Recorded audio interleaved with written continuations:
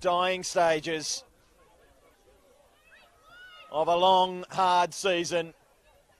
Montero wins the header. Coleman ran out of room.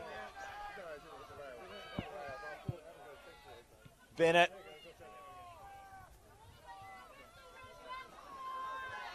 Calls for the whistle now from the home faithful.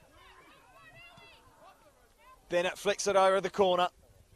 Lawrence gets in there. Montero. And there is the final whistle. David Avison brings the season to a close. The regular season anyway. We will have a top 4 cup to play for. But the champions of the NPL Women's WA for 2021 are the Murdoch University Melville Football Club girls. They have been superb.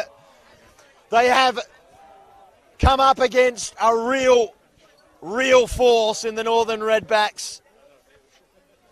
They battled all season.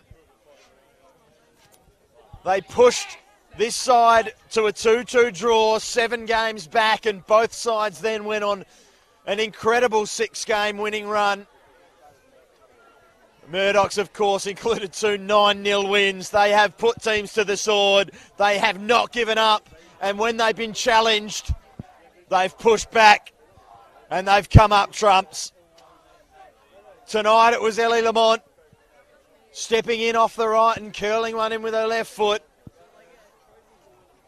And then Grace Betti made it 2 later in the second half. From there, it was a professional performance. The second half by the home side.